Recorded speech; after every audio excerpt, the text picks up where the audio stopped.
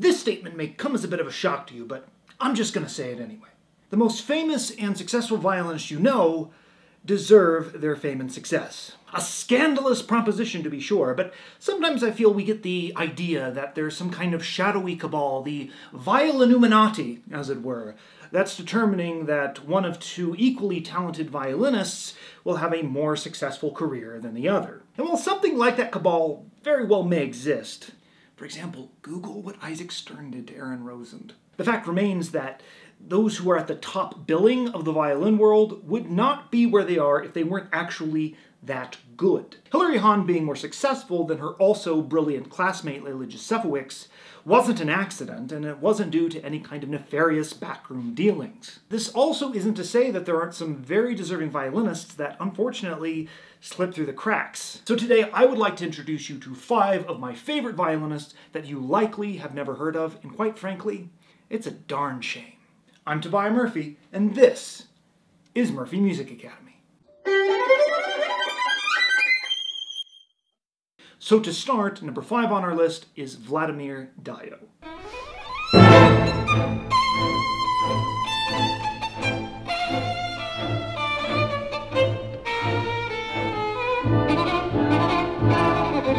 Now, I first started seeing Vladimir's videos pop up on my YouTube feed about a year ago, and at first I just thought he was some violin enthusiast because most of his videos were just side-by-side comparisons of different violinist technique. So he'd put like Heifetz's hand next to Milstein's hand performing a very similar technique so you could see the comparison between how they would execute it. And it's a really cool idea, and I was really enjoying watching those videos, but I didn't know until a few weeks after discovering his channel that Mr. Dyo is also himself a brilliant violinist.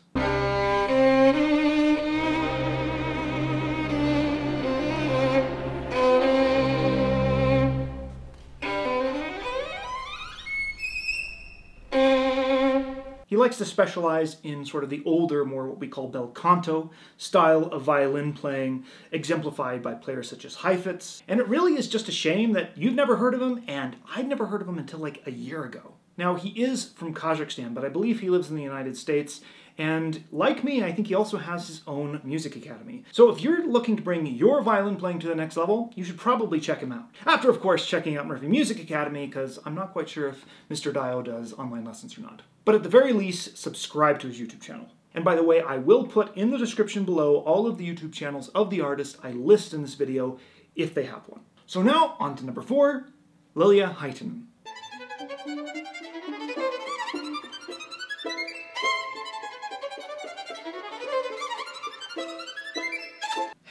Haatainen. How do you pronounce her last name? Haatainen. Haatainen. Okay, so when I say it like that, I kind of sound like I'm in a pasta commercial, so I'm just going to say Haatainen. But if there are any Suomi speakers in my audience, please enlighten me on how to pronounce her last name. So for those of you who actually watched the entirety of my video on Karolina Prudsenko, which judging by the comments, a lot of you didn't, then you would already have been introduced to this brilliant young violinist.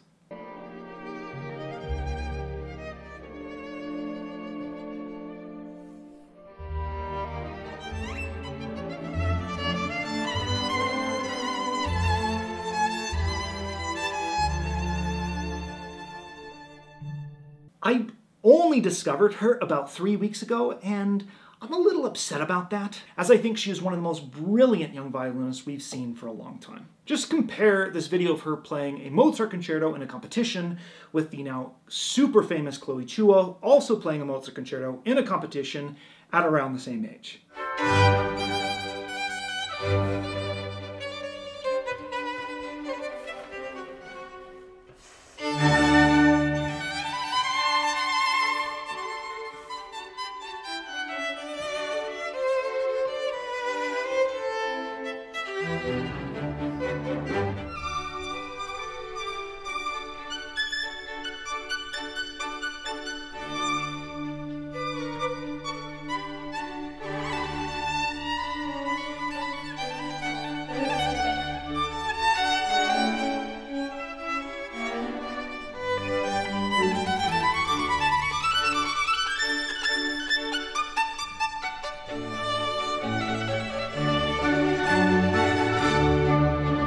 course, Chloe is much older now and much more matured and more experienced, so this comparison is for this video only. I'm obviously not taking a shot at Chloe here. But if you just compare the overall comfort, sound quality, musical maturity, stage presence, and just pure joy that Lilja exudes in this performance, it's, well, nothing short of mind-blowing. And while it's definitely true that those that get big careers deserve them, unfortunately it's not always necessarily true that someone of her talent at her age will get the career she deserves. There is an X factor to all of this. For instance, you really think that Chloe Chua would be as famous as she is if it wasn't for Two Set. Maybe, but I kind of doubt it. Now, obviously, I don't have anywhere near the influence of Brett or Eddie, but if I can just do a little something with the small platform I have to push Lilja into the limelight, then I think I will have done something good with it. Now, speaking of super talented prodigies that did not get the careers they deserved, we are going on to our third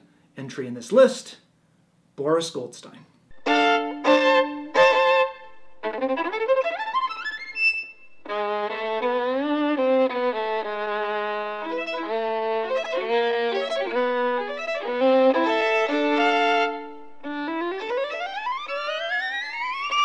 Boris is the only posthumous entry on this list, but he still, even in death, has not gotten the recognition he deserves as a violinist. Now, you may have been introduced to Boris Goldstein briefly if you watched the PBS documentary, The Art of the Violin.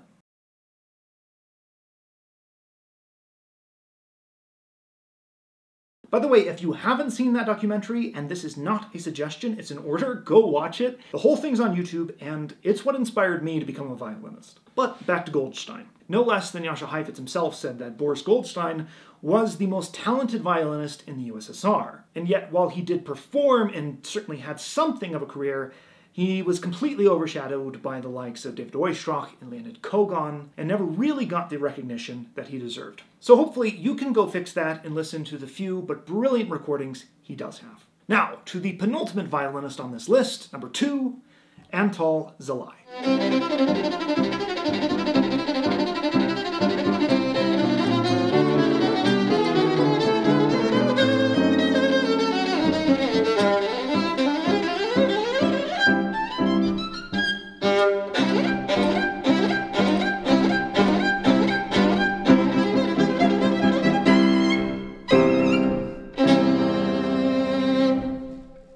Mr. Zalai is a Hungarian Roma violinist who I was first introduced to at the Cleveland Institute of Music when I was a student there, and they were doing a massive live stream of the finals for the International Violin Competition of Indianapolis, where Mr. Zalai placed 5th.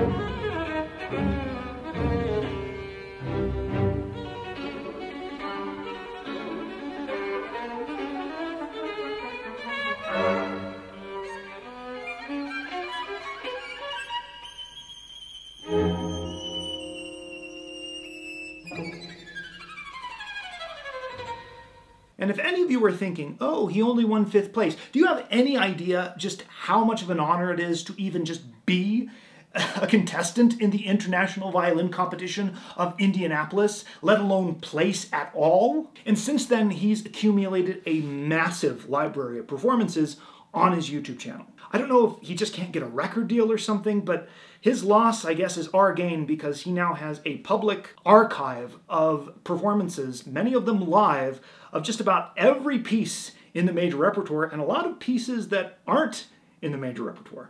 The Brahms Concerto, Heinrich Wilhelm Ernst Othello Fantasy,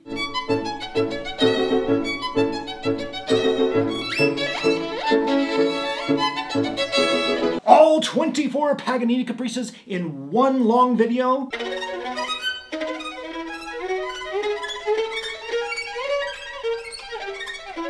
Like, the absolute mastery that Antal Zalai has over such a broad swath of repertoire is just stunning. All of the performances are brilliant and beautiful, and he probably has the gnarliest up-bow staccato I think I've ever seen. I don't know why he's not more well-known. Maybe if he was wearing the cool goatee and mustache, he'd do a little bit better. Anyway, his channel is currently smaller than mine, so go fix that. So now for the final, #1 violinist that you have sadly never heard of, and is actually the one that inspired me to make this video, Kristine Balanas.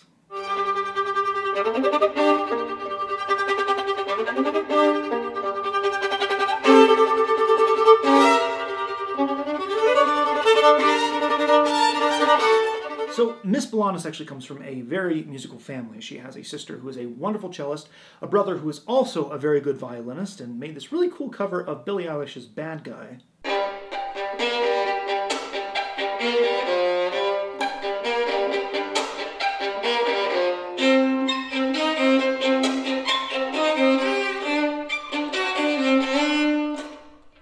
But what I love so much about Kristine Balanas' playing is that it's an exemplar of what I would call solid violin. A type of playing where the violinist so obviously and carefully constructs and places every aspect of every single note. It's not a very flashy approach, but it actually takes a lot more technical control to play this way. For an example of flashy versus solid violin playing, let's compare Miss Balanas with players like Ruggiero Ricci or Giuseppe Gibboni.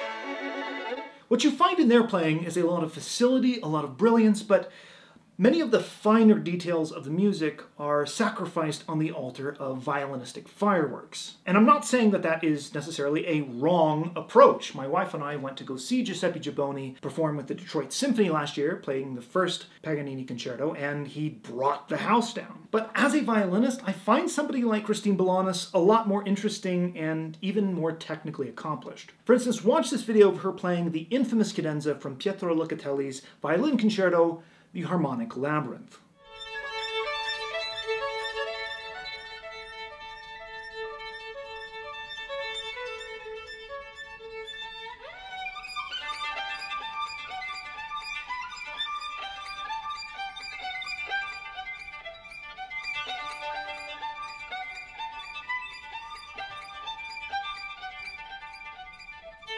I've actually never heard anyone play that section with that level of clarity and accuracy. Here's Chloe Chua.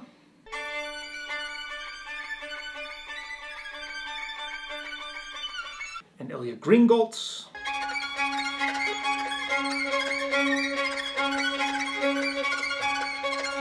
Both of them are brilliant violinists, but you can tell they kind of just gave up on making that section sound clean, clear, and in tune. But somehow, Kristine does it. Anyway, a very different video than what I usually make, and my violin's just a prop today, but I promise I will be getting back to making videos on violin technique here in the near future. But in the meantime, go blow up these guys' channels in YouTube views. And if there's a particular violinist that should be on this list that you think I missed, please put their names down in the comments. I've been Tobias Murphy for Murphy Music Academy, always here to remind you there is no pleasure in mediocrity. Happy practicing, and I'll see you next time.